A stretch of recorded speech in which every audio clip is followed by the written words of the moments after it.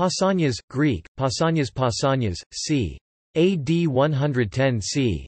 180 was a Greek traveller and geographer of the 2nd century AD, who lived in the time of Roman emperors Hadrian, Antoninus Pius, and Marcus Aurelius. He is famous for his description of Greece, Ancient Greek, Hellados Periegesis, a lengthy work that describes ancient Greece from his first-hand observations. This work provides crucial information for making links between classical literature and modern archaeology.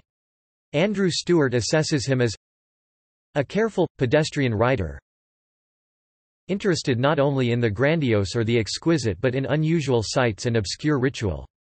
He is occasionally careless or makes unwarranted inferences, and his guides or even his own notes sometimes mislead him, yet his honesty is unquestionable, and his value without par.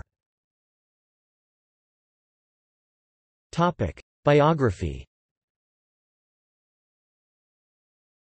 Pausanias was born in 110 AD into a Greek family and was probably a native of Lydia. He was certainly familiar with the western coast of Asia Minor, but his travels extended far beyond the limits of Ionia.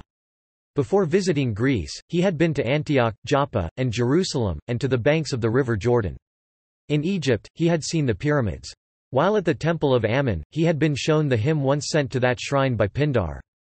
In Macedonia, he appears to have seen the tomb said to be that of Orpheus in Libethra, modern Livethra. Crossing over to Italy, he had seen something of the cities of Campania and of the wonders of Rome. He was one of the first known to write of seeing the ruins of Troy, Alexandria Troas, and Mycenae. Work. Pausanias' description of Greece is in 10 books, each dedicated to some portion of Greece. He begins his tour in Attica where the city of Athens and its demes dominate the discussion. Subsequent books describe Corinthia Corinthiaca 2nd book, Laconia Laconica 3rd, Messenia Messeniaca 4th, Elis Eliacan 5th and 6th, Achaia Achaica 7th, Arcadia Arcadica 8th, Boeotia Boeotica 9th, Phocis Phocica and Ozolian Locris Locrine Ozolan 10th.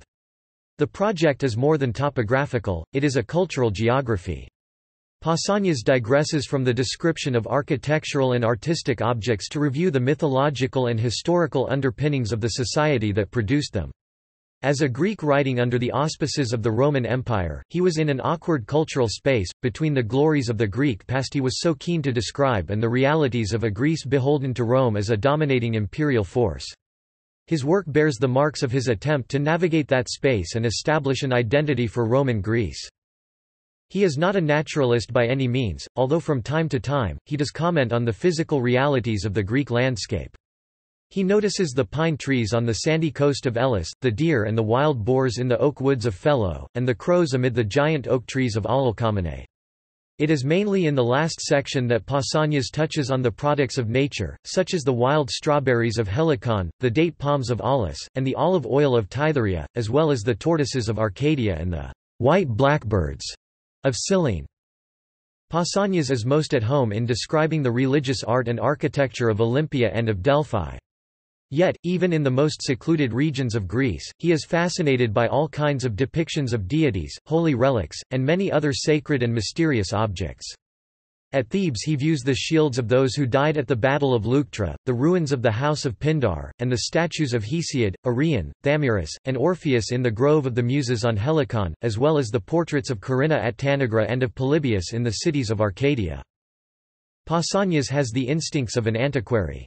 As his modern editor, Christian Habicht, has said, in general, he prefers the old to the new, the sacred to the profane. There is much more about classical than about contemporary Greek art, more about temples, altars and images of the gods, than about public buildings and statues of politicians. Some magnificent and dominating structures, such as the Stoa of King Attalus in the Athenian Agora rebuilt by Homer Thompson or the Exedra of Herodes Atticus at Olympia are not even mentioned. Unlike a Baedeker guide, in Periegesis Pausanias stops for a brief excursus on a point of ancient ritual or to tell an apposite myth, in a genre that would not become popular again until the early 19th century. In the topographical part of his work, Pausanias is fond of digressions on the wonders of nature, the signs that herald the approach of an earthquake, the phenomena of the tides, the ice-bound seas of the north, and the noonday sun that at the summer solstice, casts no shadow at Syene Aswan. While he never doubts the existence of the deities and heroes, he sometimes criticizes the myths and legends relating to them. His descriptions of monuments of art are plain and unadorned. They bear the impression of reality, and their accuracy is confirmed by the extant remains. He is perfectly frank in his confessions of ignorance. When he quotes a book at second hand, he takes pains to say so. The work left faint traces in the known Greek corpus. It was not read, Habicht relates. There is not a single mention of the author, not a single quotation from it, not a whisper before Stephanus Byzantius in the 6th century, and only 2 or 3 references to it throughout the Middle Ages. The only manuscripts of Pausanias are 3 15th-century copies, full of errors and lacunae, which all appear to depend on a single manuscript that survived to be copied. Niccolò Niccoli had this archetype in Florence in 1418.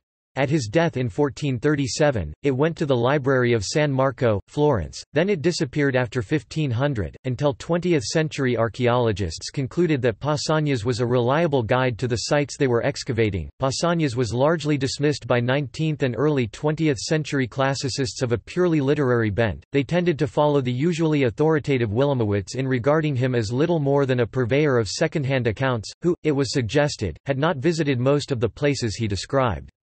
Habicht 1985 describes an episode in which Wilamowitz was led astray by his misreading of Pausanias in front of an august party of travelers in 1873, and attributes to it Wilamowitz's lifelong antipathy and distrust of Pausanias. Modern archaeological research, however, has tended to vindicate Pausanias. See also: Travel literature, James George Fraser. Notes. References. Description of Greece, Tr. W. H. S. Jones and H. A. Ormerod 1918. Description of Greece, Jones translation at Theoi Project. Bibliography in French. The Oldest Guide Book in the World. Charles Whibley in Macmillan's Magazine, Vol.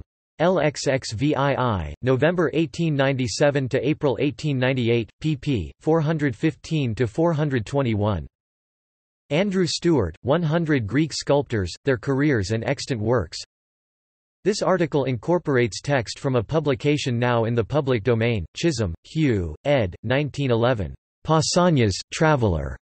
Encyclopædia Britannica. 20 11th ed. Cambridge University Press. G. Hawes, Rationalizing Myth and Antiquity. Oxford, OUP, 2013 template, ISBN, 9780199672776 contains much discussion of Pausanias' skeptical approaches to myth. Further reading. Arafat, K.W. 1992. Pausanias' Attitude to Antiquities, Annual of the British School at Athens 87–387–409. Akujarvi, J. 2005. Researcher, Traveller, Narrator, Studies in Pausanias' Periegesis. Studia Graeca et Latina Lundensia 12.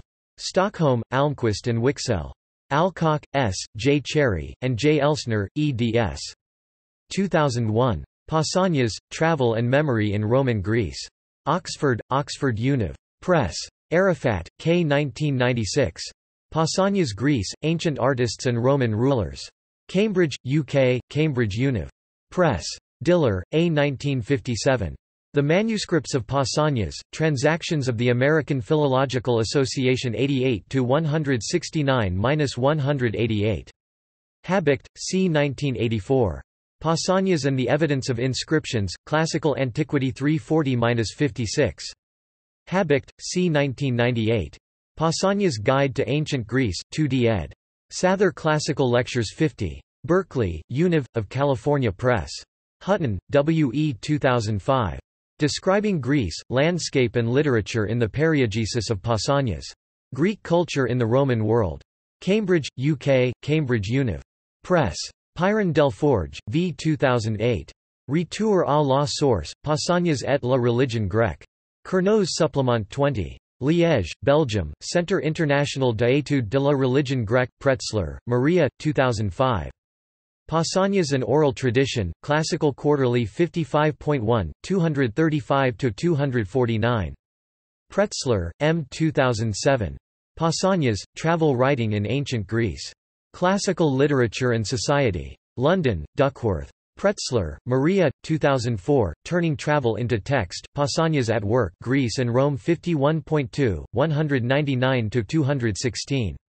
Sanchez Hernandez, Juan Pablo, 2016. Pausanias and Rome's Eastern Trade, Mnemosyne 69.6, 955–977.